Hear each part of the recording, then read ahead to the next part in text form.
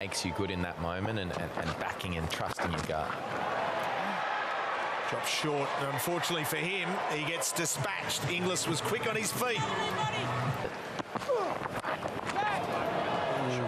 Beautifully played. Inglis gave himself room and slashed it away for 4. And do you work in with your coaching staff as well? Neesham now, and the surge will be coming up very soon. Hopefully that's, no, that's not a wicket, that's a big 6er, or big 4. So, look, it's a really important part of the game. The surge will be really important for the Scorchers. Going to be a good finish. Catch it, catch it, catch it! Darcy Short has put that down. He looks straight up into the lights. He just for a moment might have missed that. That's a shot.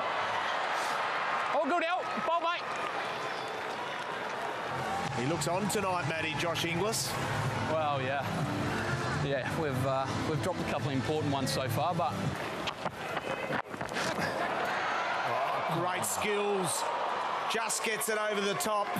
And there is a dynamic 50 from Josh Inglis. That is beautifully played. Yeah, top class. Very, very aggressive. 47 from 28. He talks about being given the freedom to play his game, and that piece of batting there. I was just looking to see where the 2 deep fielders were, and they were leg side, and as Aaron Finch said, he'd go into the pit, so he decided, I'm going away from where they've set the field for me. Brilliant. So a good half century from Josh Inglis, just showing... What's the response from Paris? Oh, shot. Now inside out, brilliantly played.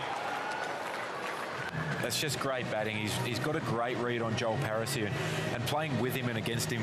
Hobart Hurricanes desperate for a wicket. Catch it! Catch Shouts it! of catch it. Yeah! And taken. He gets a wicket with his first delivery. He's got 3. Big breakthrough. He's been so good tonight, Paddy Dooley, and it's great captaincy from Matty Wade, recognising that he's the bowler that's on tonight. You know, typically you'd go to your Ellis at the end, shut up Khan the ace, but his length control has been superb tonight, Paddy Dooley. He deserves the wickets that he's got. Big wickets at crucial stages for his team, and it brings them right back into the game.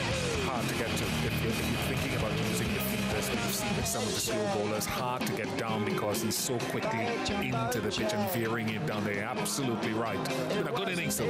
Top class knock. He would like to have finished it and be there at the end. Josh Inglis, 62 from 37 is quite good. 5 for 137.